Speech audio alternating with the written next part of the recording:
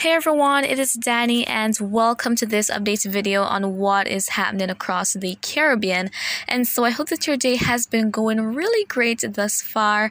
So we'll be taking a look at different conditions across the region in terms of the current satellite imagery, also the expected rainfall, and we'll also be delving into those strong winds that have been occurring across sections of the basin. And so before I go into details, please do subscribe if you haven't done so already and tap the notification bell so that you never miss an important update.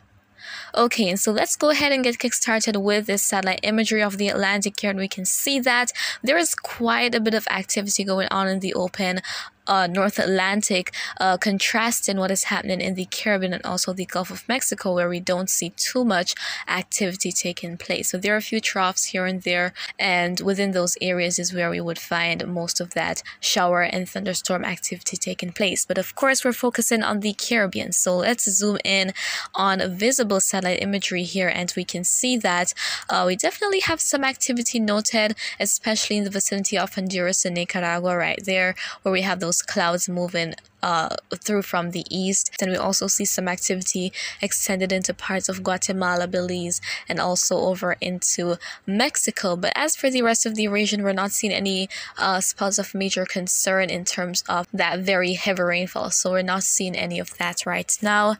And for the most part, things are pretty much windy across the region. So let's go ahead and take a look at this map here. So this is depicting the wind direction, and also the different colors depict how strong the wind is. And so we're seeing here that where we have more of those yellowish, peachish shades, that is the areas of the stronger winds, and where we have the stronger winds is also where we're going to be having those significant waves and those very rough seas. And I should make mention that for some areas, for example, for parts of northern Jamaica, that is where we would find the stronger winds compared to the rest of the island, because it sort of act as a buffer. So those very strong winds are not being felt along the southern coast of the country, and that is all as a result of the wind direction. And so that is the reason it is the northern sections of the different islands here that are experiencing those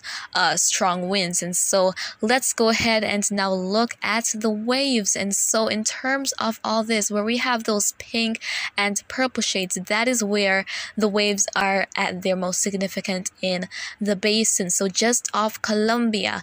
And the reason for this is because there are two different pressure systems interacting with each other. So we have a high pressure system up to the north and a low pressure system in the vicinity of Colombia in association with the ITCH, or the Intertropical Convergence Zone. So as a result of the interaction of those pressure systems, of course, winds move from a region of high to low pressure, and that explains the wind direction in the Caribbean coming out from the northeast. So that is the explanation behind it. I hope that was transparent for you guys to understand, but the whole essence is that yes, there are those stronger winds as well as those significant wave heights occurring in parts of the Caribbean.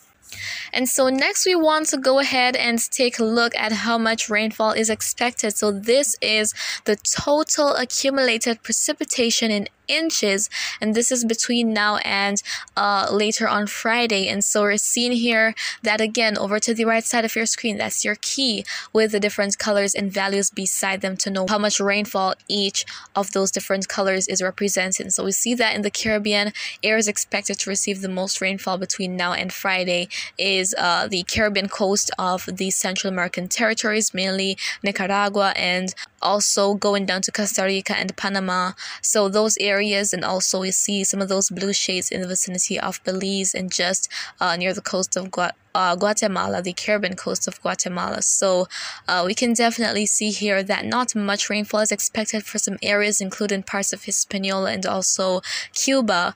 And also remember, guys, this is a total accumulated precipitation map, so it's what is expected in all between now and Friday. So it doesn't mean that there will be over an inch of rainfall falling for some areas just in the space of one day. It's something gradual that is expected to happen. So that is what is happening in terms of the rainfall and what is expected. And then we're going to be moving on now to the temperature anomaly map from the GFS. And so this is, of course, today what is expected for later today.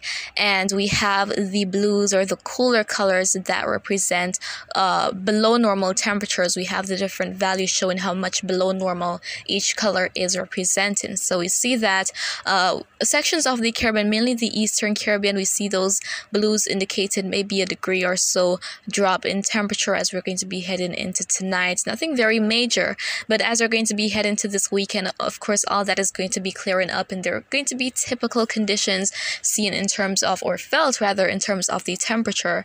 And then as we head to Saturday, there is going to be a cold front making its way out of the US, but that's not going to be strong enough to progress into the Caribbean and bring any significant impacts. But areas such as the Gulf Coast and also maybe parts of the Bahamas might feel minor impacts from this front, but nothing too major is expected. And as for the Caribbean, it's just going to be pretty much typical conditions for some areas, but nothing intense or major is anticipated as we're going to be progressing into the next couple of days.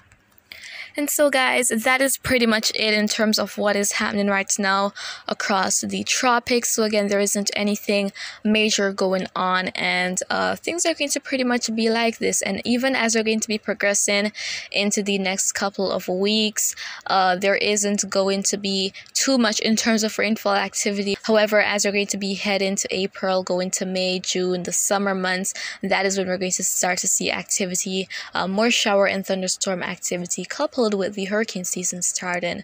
So as we're going to be heading into the next several weeks, there might be some decreased rainfall across some areas, and that might result in some drought conditions, which have already begun in some areas. I know that here in Jamaica there is such an issue in parts of Westmoreland, which is one of the western parishes. So it's best to know how to conserve on your water. So here are a few tips so that you ensure that you do not use your water in excess where it is not needed, guys. Because of course, water is life. And so that is really it for right now.